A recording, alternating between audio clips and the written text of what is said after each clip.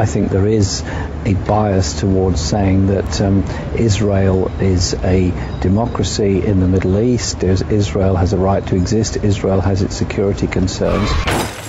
I think there is a bias towards saying that Israel has a right to exist.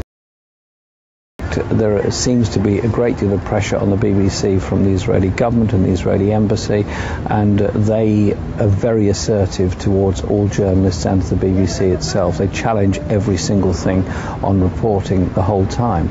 I think there is a bias towards saying that Israel is a democracy in the Middle East. Israel has a right to exist. Israel has its security concerns.